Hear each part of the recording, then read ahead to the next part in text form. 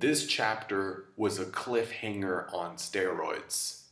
We get to see so many things and go to so many different places and yet find out so little. It's a gold mine to speculate on. So we start off with Capone and Chiffon arriving at the port, one of the ports of Dressrosa, and we see that Capone has defeated some Marines that were guarding the entrance. It's a good thing to note that the Marines were not totally irresponsible, and they left some fodder in Dressrosa to guard the ports of entry. Then that guy with the guitar confuses Chiffon for Lola, which to me is a very clear indicator that he's going to be helping by pointing us in Lola's direction. I have to make a brief correction about the number that Frankie stated last week when he said that the ships should be able to hold 10,000 men. According to the official translation, it's actually 100,000, which to me is kind of crazy, and it just doesn't add up because I definitely do not see 100,000 guys to show up against Kaido.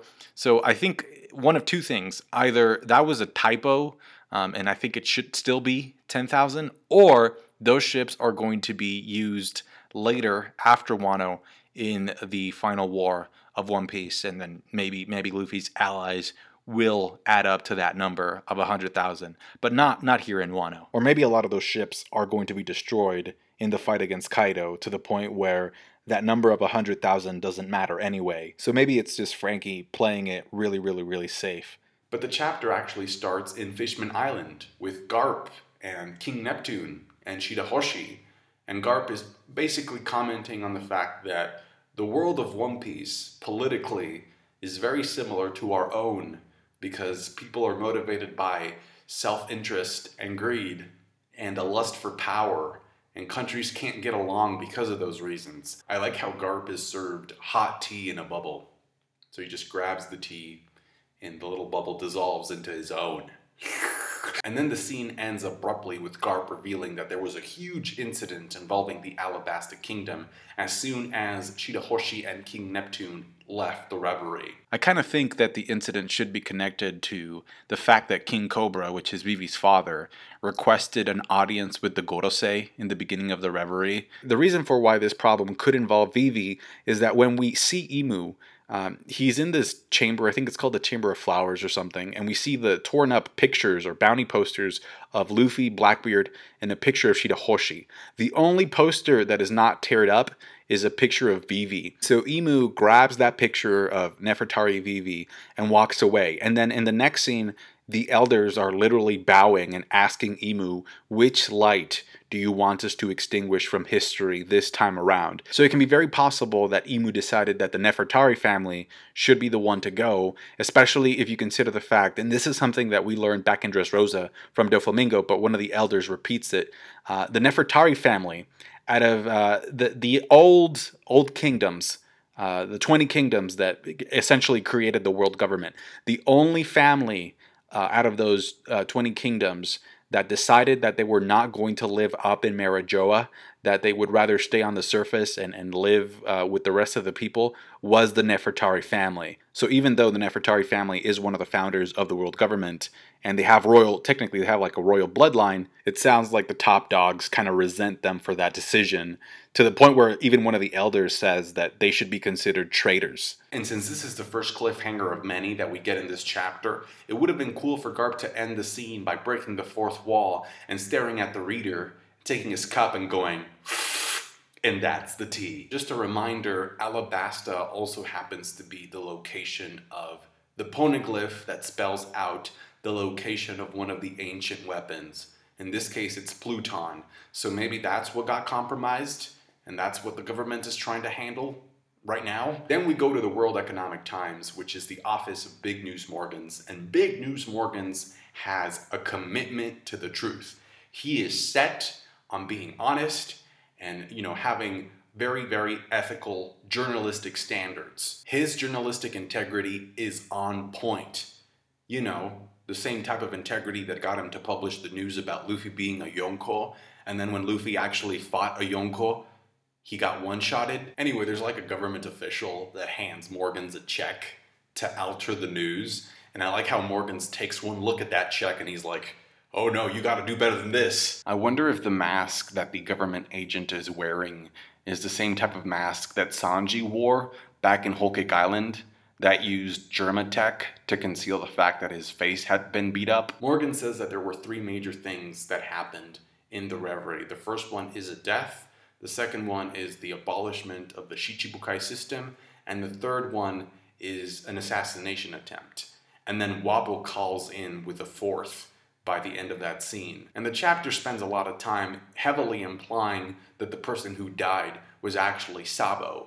But, no. I think it's the same type of trick that we got in last week's chapter, where it was also heavily implied that Law was the traitor and that he was reporting back to Orochi. It's the same kind of thing, especially because, like, these things happen off screen, so it's kind of like we have a lot of missing information. If Sabo actually died off screen, that would be very, very disappointing. But I think the point of reporting that is to get Dragon to go over there so that the Marines can capture the Revolutionary Army. Which is interesting because I actually thought that Dragon had gone to the Reverie, because at one point as they're heading up towards Marijoa, I think somebody mentions that the wind is very strong, and usually when the wind is strong, that's a sign that Dragon is close by.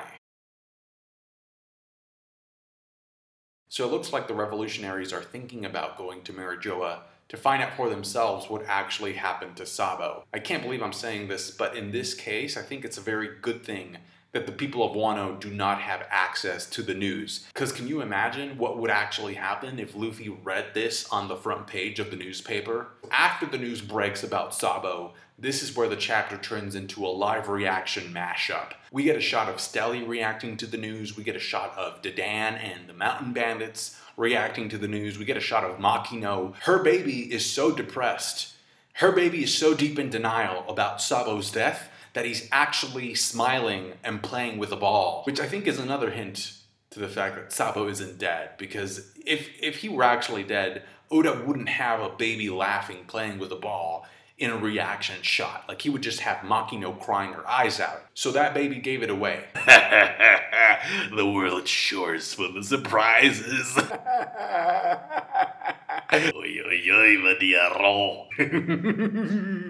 It's always nice to see Doflamingo, but wasn't there like an assassin heading over to Impel Down to get him?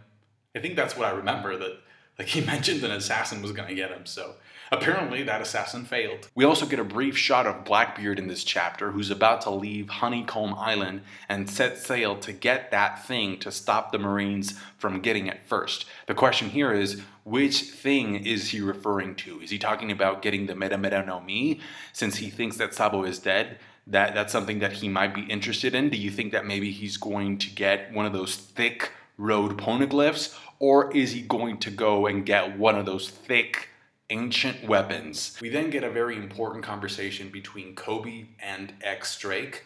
And in both of the translations that I read, Kobe very, very heavily implies that there won't be any admirals going to Wano because their hands are full. Because the Marines are going to be very busy trying to arrest all of the Shichibukai, and they're also going to be busy handling whatever that incident was regarding Alabasta.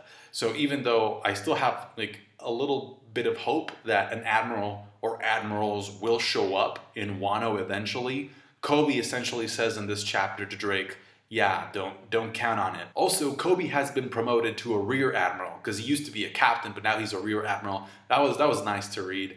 But I think most importantly, like, if an admiral was heading over to Wano, I think a rear admiral such as Kobe would know if that were the case. So after this chapter, it's looking a lot less likely that an admiral will show up in Wano, especially because Kobe also says that Wano really isn't part of the world government. It doesn't fall under their umbrella. So right now it's not a priority. But who knows, perhaps the news about Big Mom and Kaido forming an alliance and teaming up can change that. Now, the fact that Drake turned out to be a secret agent, or rather an agent for a secret initiative within the Marines, is crazy, but it also adds more depth to a lot of stuff. Because I feel like the people that are part of the Sword Initiative, those are the guys that I think are going to be leading the Marines by the end of the series, by the end of the show. I think Kobe, is destined to become Fleet Admiral. And I've always said that just because the Marines are technically the antagonistic force in the story,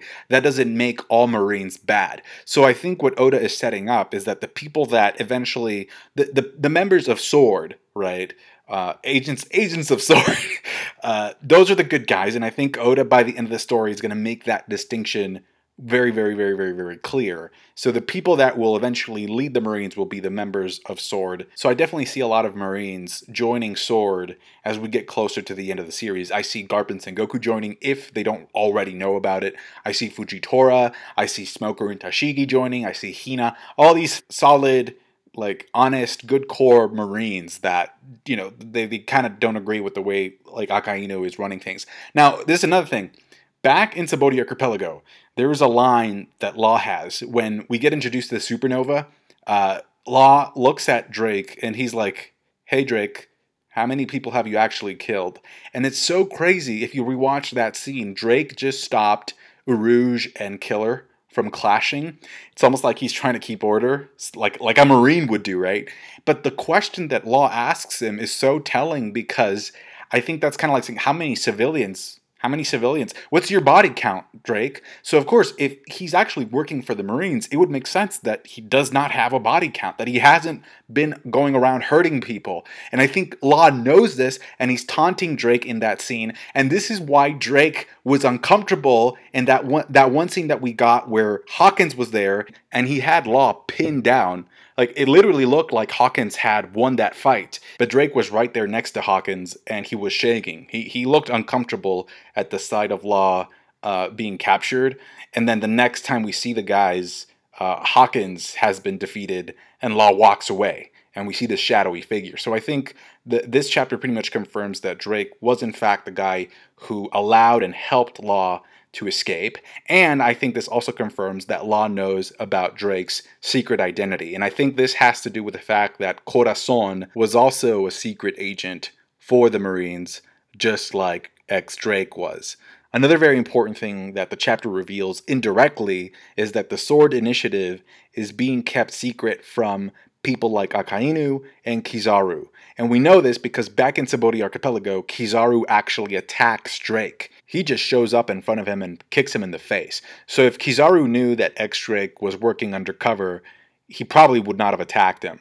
And we know that Akainu doesn't know about the Sword Initiative because back when we saw him last time, Akainu told Kizaru, like, "Wait a minute, Kizaru, don't go to Wano just yet, because we do not know how strong these samurai guys are." So if ex-Drake was giving intel to the Marines about Wano, it would make sense that he would pass that information about the samurai to Akainu. But Akainu seems to have no knowledge of how strong these samurai guys actually are. So I don't think ex-Drake is reporting back to Akainu. In fact, it's pretty certain that he's not. So this sword operation is being run right under his nose. So you can just imagine how furious he's going to be when he finds out it exists. So what happened back in Reverie was that King Cobra and King Riku, who are both kings of kingdoms that fell victim to two Shichibukai, Crocodile and Doflamingo, they brought up the idea, which is actually not their idea, it was Fujitora's idea. And if you go back to the beginning of the Reverie, there's a moment where I think Pell mentions that King Cobra, King Riku, and Fujitora are having a meeting, or they're talking to each other because Fujitora wanted to talk to them for the same reason. So it's actually Fujitora's idea. We knew this in just Dressrosa, to abolish the system of the Shichibukai. So the decree or the motion passed, and now the Shichibukai are being hunted. And we start off with Buggy. Ah! Also, Fujitora told Green Bull back in Marijoa that Vegapunk had actually invented something. We don't know what it was, but he said it was something incredible that Vegapunk had invented that would allow the government to not need the Shichibukai anymore. So Stainless, who is a vice admiral in the Marines, was sent to capture Buggy, and I don't know who they sent to capture Mihawk, but if the Marines sent anything aside from an admiral, then the Marines are idiots. You need at least one admiral to stand a chance to try and capture Mihawk. At least. And that's the bare minimum. Because Mihawk is just sitting there chilling, just waiting for these guys to come knock on his door. I would like to see that fight though, between Mihawk and an admiral. Then we go to Weevil and Miss Bocking on a certain island who are being surrounded by Marines, and they should have sent a strong Marine to handle Weevil as well. I kind of wanted to know what island Weevil was on, and so I actually went back and checked the chapter where we saw Marco and Nekomamushi, which I think was like Whitebeard's hometown, and I noticed that it can't be that island because the island where Nekomamushi and Marco were, Whitebeard's island, had pine trees, and there aren't any pine trees in this island. Although I'm not going to lie, there are some aspects of that island that look very, very similar to the one that Weevil was in this chapter. The chapter ends with Pirate Empress Boa Hancock, the most beautiful woman in the world, saying not to worry because the Kuja pirates are strong, and that's why she became a Shichibukai, or was offered the position in the first place. And so Kobe is heading over to capture her. And so it's going to be interesting to see what happens. It'll be the battle of the Luffy-obsessed fans. See how they rank against each other. I'm kind of worried that all of these confrontations are going to get off-screen though, but fingers crossed. A couple of noticeable absences from this chapter, in my opinion. I thought it was interesting that we didn't get to see Kuma, since we got to see the Shichibukai. We didn't get to see Kuma. We didn't get to see Crocodile, which normally when we get these news chapters, we kind of get a shot of Crocodile. And then I also thought it was super convenient that we didn't get to see Rebecca. And I'm saying this because Rebecca actually knows who Sabo is, and she was at the Reverie. So her reaction would be very telling about the nature of the news about Sabo's death. You know, she would be like a really, really valuable source of information in terms of how she's reacting to the news. But we didn't get to see her. So she should know what actually went down. And I think Sai and Leo should also know what actually went down, since they were there as well at Reverie. But we didn't get to see any of them. I thought the chapter was really good. Like I said in the beginning, it's a gold mine to speculate about. So let me know your thoughts about the Sword Initiative, who founded it, what's it all about. Let me know who you think the assassination attempt that Morgans was talking about was on. Who was that attempt on during the Reverie? And then also let me know what you think actually happened to Sabo. Thank you so much for watching, guys. Like the video if you did. Subscribe to my channel if you haven't done so already. This is the series of a lifetime, and I couldn't be happier to be able to have the opportunity to share these moments, these chapters with you. So thanks a bunch. I'll catch you guys later. Take care. Bye.